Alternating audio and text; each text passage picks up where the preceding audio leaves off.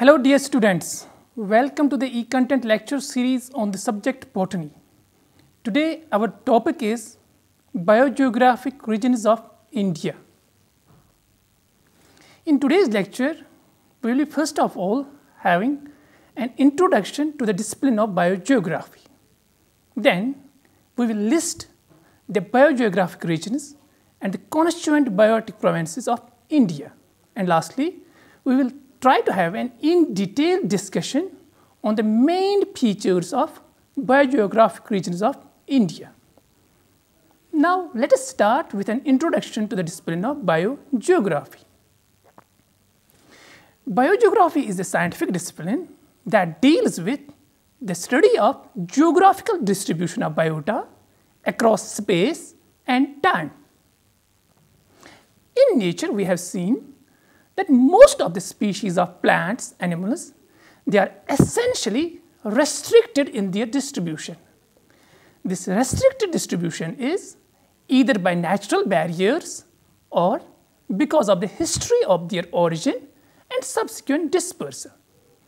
Based upon the shared common biogeographic features and the unique biota, biogeographic classifications of world have been proposed from time to time.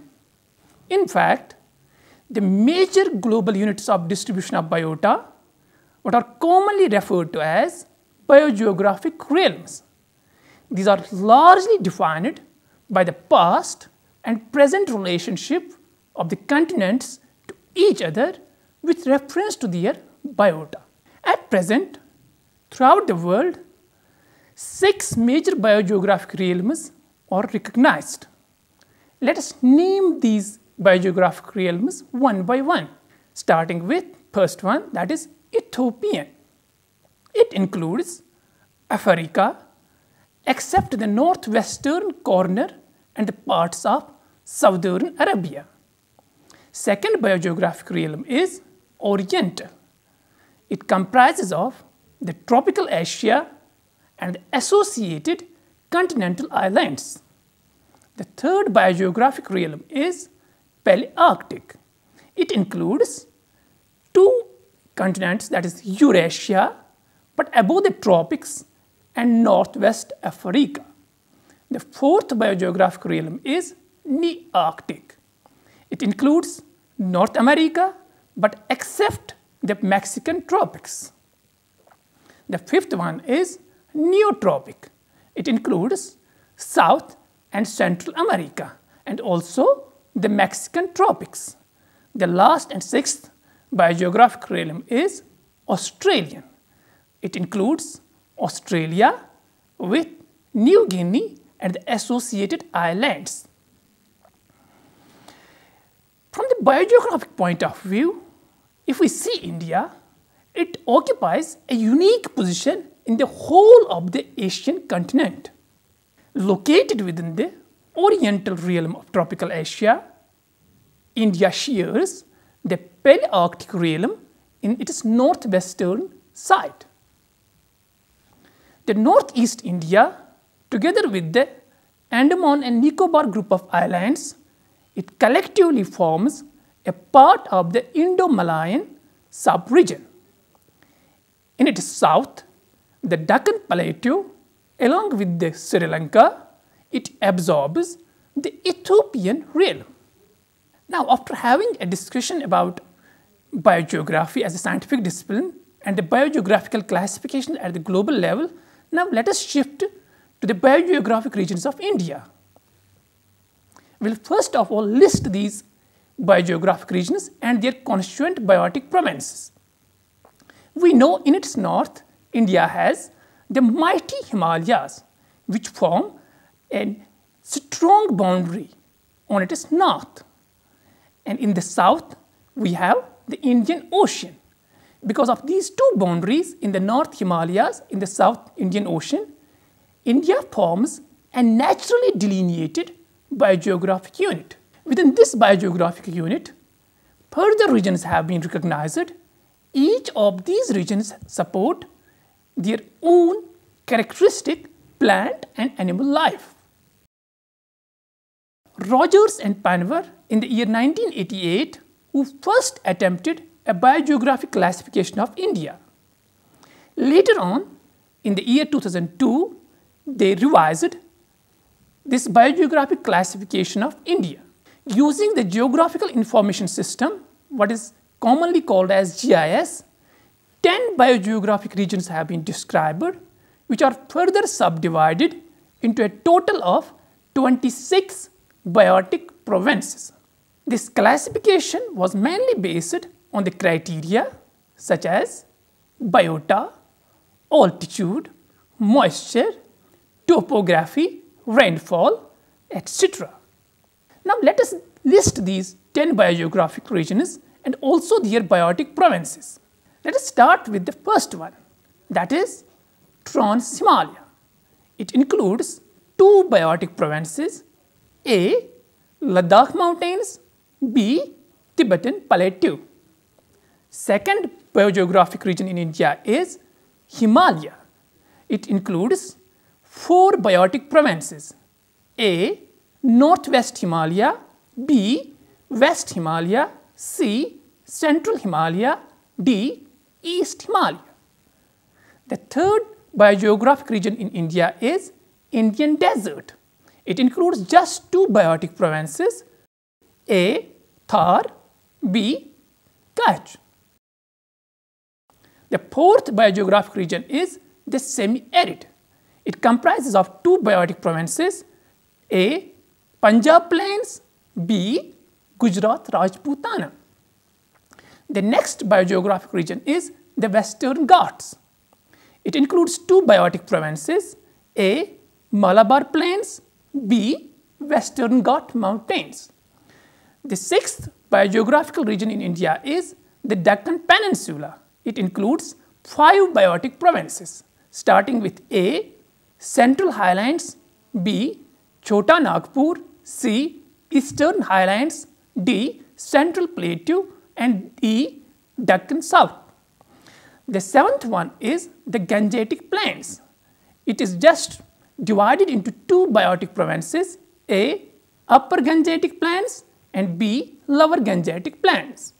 The next biogeographic region is the coasts. It includes 3 biotic provinces, starting with A.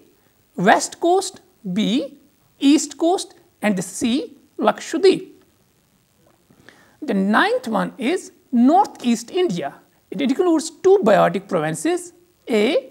Brahmaputra Valley, B. Northeast Hills. The last one, what is 10th biogeographic region in India, is Islands. It includes 2 biotic provinces, A. Andamans and B. Nicobars. After listing these biogeographic regions and their biotic provinces, now let us discuss in detail the main features of these biogeographic regions one by one, starting with Trans-Himalaya. The region has an area of about 2.6 million square kilometers, and it includes high altitude cold desert plateau of Tibet. In India, the Trans-Himalaya falls within Lahaul-Spiti district of Himachal Pradesh and Ladakh province of Jammu and Kashmir state. In this region, the vegetation is too sparse, which comprises of alpine steppe type, and the proportion of endemism is very high. The isolated and rugged mountains of this region, they support a richest diversity of wild sheep and wild goats. A very distinct herbivore community, what we call as grazers, they include wild yaks, Tibetan ass, gazelle, and 4-horned antelope. The carnivore community in this region includes the snow leopard, Tibetan wolf, smaller animals such as royal spica and Himalayan marmot. In this region, the high altitude lakes and the marshes, they support an impressive and unique avifauna. For example, black-necked crane. The second biogeographic region is the Himalaya. Now let us discuss the diagnostic feature of this biogeographic region. Although this biogeographic region, it constitutes about 7% of the country's surface area, its contribution in terms of natural resource is immense, particularly the water and forest resources. The altitudinal range in this region of Himalaya, where the plants and animals occur, it is too great, around 6,000 meters. Due to the variation in climate and geology in this region, vegetation varies greatly from subtropical forests to the alpine meadows and scrubs. In this region, especially in the lower subtropical belt of this region, mixed deciduous forests, they occupy the lowest elevations. These are replaced by cheer pine, scientifically known as Pinus roxburghi. And then moving ahead along the elevation, it is replaced by bunch oak, scientifically known as Quercus leucotrichophora. It is around 2,000 meters. The megafauna of this elevational belt include sambar and wild boar. In the temperate belt of this region, particularly below 3,500 meters, several forest types occur. These include, number 1, broadleaf mesophyll forests, which are comprised mainly of maples, scientifically known as acer, and also other deciduous species. The second type of forest is broadleaf evergreen forest, which is mainly comprised of oaks.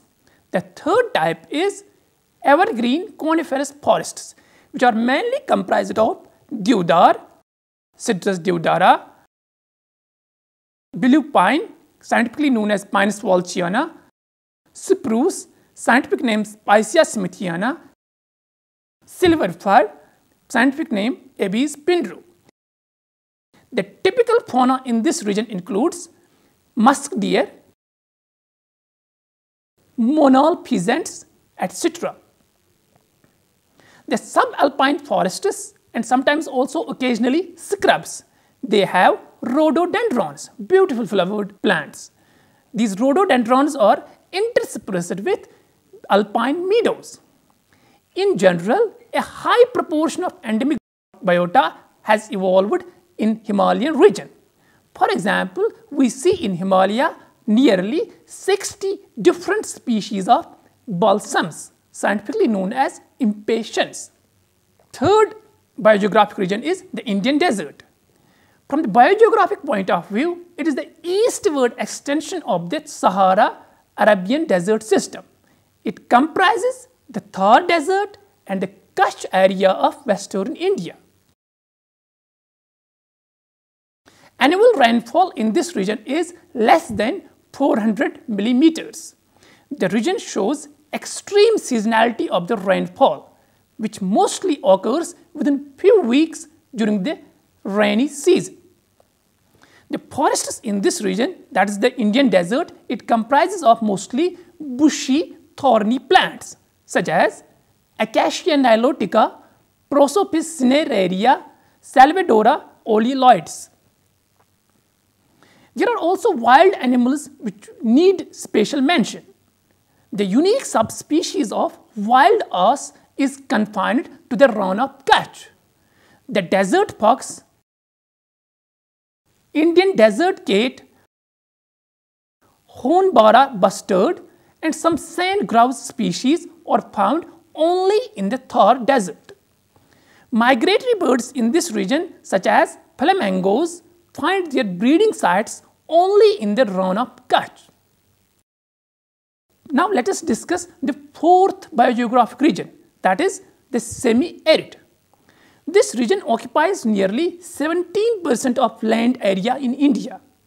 The region, it transcends from parts of Punjab in the north to the Tamil Nadu in the south, and it has strong biogeographical affiliation with the West Asia and North Africa.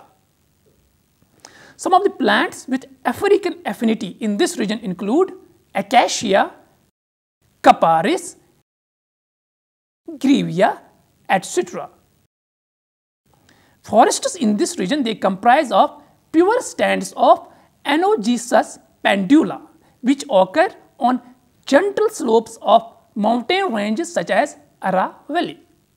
The large herbivores include blackbuck, chausinga, and nilgai. The carnivores in this region are represented by Asiatic lions. These Asiatic lions are now restricted to the Gir National Park in Gujarat. Now, let us shift to the fifth biogeographic region, that is the Western Ghats. This region extends from Kanyakumari in the southern extreme tip of India to the hills that are south of Tapti River in the north. These Western Ghats, they rise from sea level to an elevation up to 2,700 meters.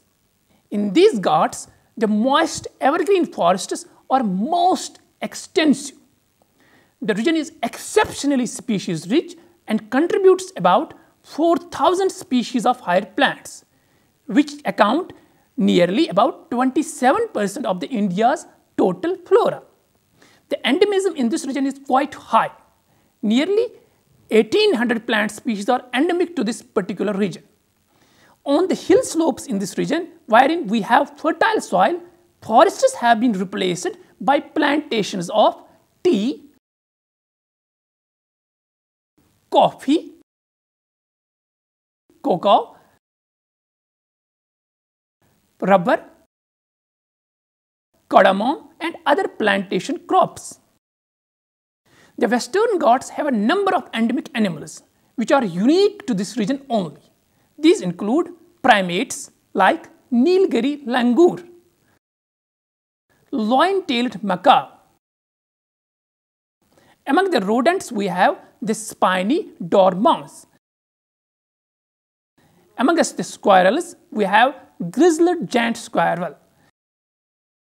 Among the carnivores, we have Malabar civet, rusty spotted cat, and then shifting to the ungulates, we have an animal by the name of Nilgiri thar. And among the hornbills, we have Malabar grey hornbill. All these animals are endemic and unique to this region. Now, let us shift to the sixth biogeographic region, that is the Deccan Plate Peninsula. It is by far the largest biogeographic region in India from the point of view of surface area. It covers an area of nearly 42% of the country. The region contains some conserved forest areas in the states of Madhya Pradesh, Maharashtra, and Odisha. It is the main region for the deciduous forests in the country. Thorn forests and scrublands and few smaller areas we have evergreen forests also. Sal, famous tree, timber tree, scientifically known as Shorea robusta, and the teak, scientific name Tectona grandis, they are the precious timber species of this region.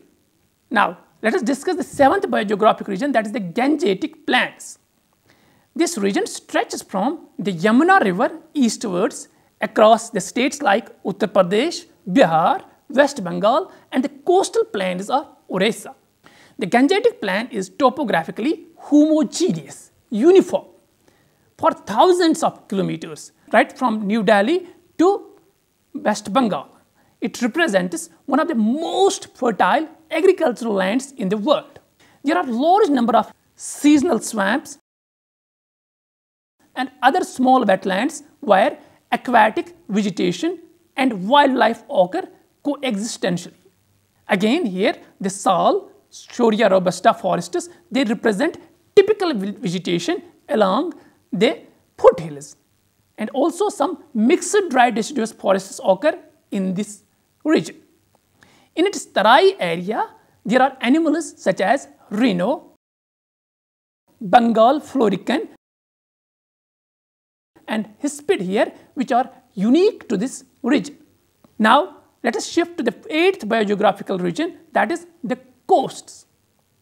India's long coastline, it supports a diverse biological biodiversity, which remains still least explored. Animals of special interest in this region, that is the coasts, they include dungdong, humpback dolphin of especially which are in estuarine waters, saltwater crocodile, turtles such as Batagur busker of Sundarbans, avifauna of mangroves, mud flats, and lagoons. Now, the ninth biogeographical region, that is the northeast India. Of all the biogeographical regions that we have discussed until now, the northeast India is richest in biodiversity, and particularly it shows high endemism. The region includes the major portion of the area that falls under the states of Assam and also the entire states of Manipur, Meghalaya, Mizoram, Nagaland, and Tripura.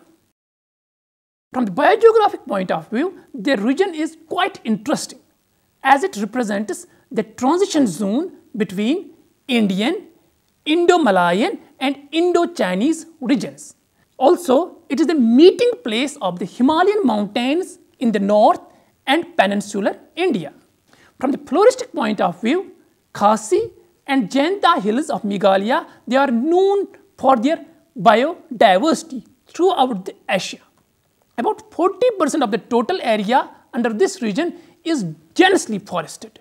Among the fauna, we have in this region the hornbills and small carnivores, which are represented by many species that too are unique to this region only.